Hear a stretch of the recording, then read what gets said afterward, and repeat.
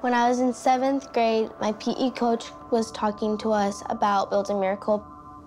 To build a fully furnished home down in Mexico, it's $16,000.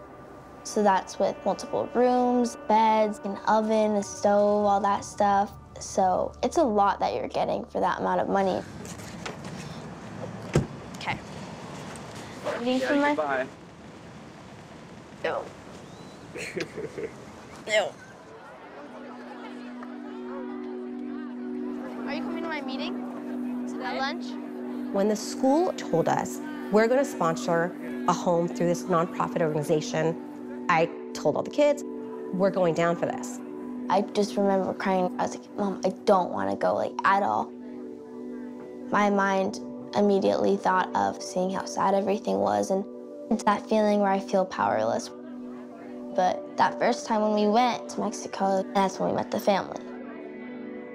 Oh, that's so cute. Where's Daniella? Did she already go up there? One of the little girls had been following me around the whole entire time. We all called her Maria, and all of a sudden we're like best friends. She's just so excited right away. She's like, do you want to come color with me? You want to do this stuff? I'm like, I'm trying to build a house. You want to help us with the painting? And we started painting, and we started adding in furniture later on. And immediately, just my mood changed. I was so happy. I was like, look what we're doing. This is amazing. It's your room, sweetheart.